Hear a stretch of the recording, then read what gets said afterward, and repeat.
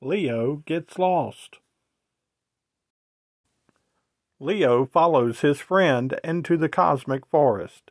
It is almost dinner time. Surely he will be back soon. After a while, the forest becomes so thick, Leo doesn't see his friend. He looks behind him and can't see his house. Should I go left or right?